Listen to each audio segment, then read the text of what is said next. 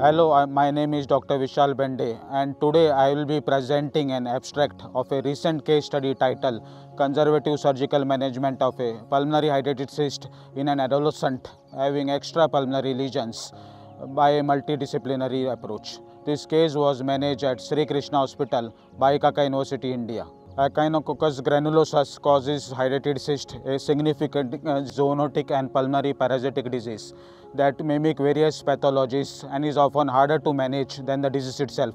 In India, where I practice, hydatid cyst poses a considerable health problem. I encountered a 11-year-old school-going boy who visited multiple hospitals with non-specific symptoms. Surprisingly, a chest X-ray was not performed earlier, which would have revealed pulmonary hydatid cyst. His history of exposure to sheep and dogs was a crucial clue.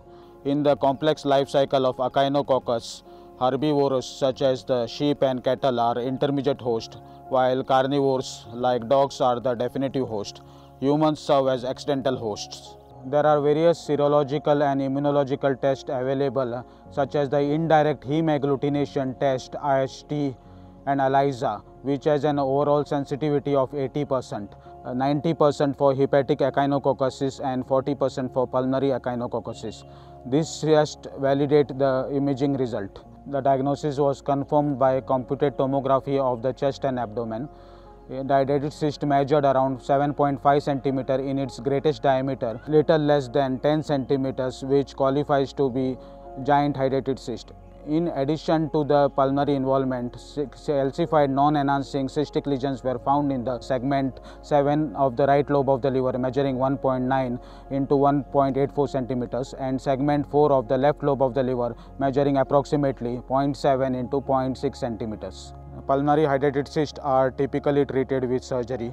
Our case report is published in Curious Journal of Medical Science, outlines the various surgical procedures available. We employed Barrett's method, which involves intact removal of the hydatid cyst and closure of the bronchial openings using Posada's modification. The cyst space was obliterated via capitonage after closure of the bronchial openings and the surrounding tissues using 2 Vicryl sutures. Biopsy confirmed the diagnosis of echinococcosis. Anesthesia was facilitated using double-lumen endotracheal tube DLET number 26 branch with 1 lung ventilation. The patient had uneventful recovery with a hospital stay of 10 days. Due to extrapulmonary involvement, albendazole was administered at 10 mg per kg per day, that is 400 mg twice daily.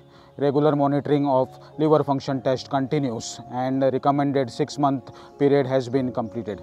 The take-home message is that a conservative surgical approach using Parenchyma-Preserving techniques like Barrett's method reduces the risk of infection in the residual cavity, airway leaks and empyema formation, strengthening the lung and resulting in excellent post-operative outcomes. In conclusion, conservative surgical management with a multidisciplinary approach is effective for treating pulmonary hydatid cyst in pediatric patients.